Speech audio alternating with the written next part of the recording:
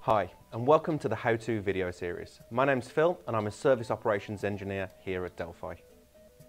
Today we're going to talk about two Delphi diesel fuel filters, HDF625 and HDF692.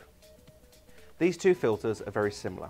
The Ford filter has a shorter drain plug and the Citroën Peugeot filter has a longer drain.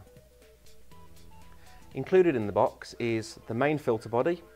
We have the two protection caps and the O-ring seal at the top of the filter. On the top of the filter we have the three threaded bosses which help to locate and secure the filter to the head, and it's important to note that the centre of the filter actually floats. So the next part is the head of the filter. The main features of the filter head are the integrated hand primer, the captive water sensor and the integrated electronic heating element. For correct fitting, ensure that the bolt holes are aligned and the water sensor is unlocked and in the lifted position. It's essential to follow this procedure as failure to do so may damage the top of the filter and cause leaks. This is illustrated on the side of the filter. Now we're ready for assembly. It's advisable to remove the filter head from the vehicle using the two bolts.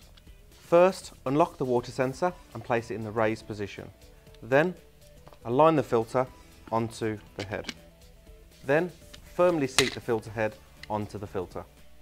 Now, fit the three Torx bolts and secure the filter head on. Once the bolts are torqued up, push and lock the water sensor into position.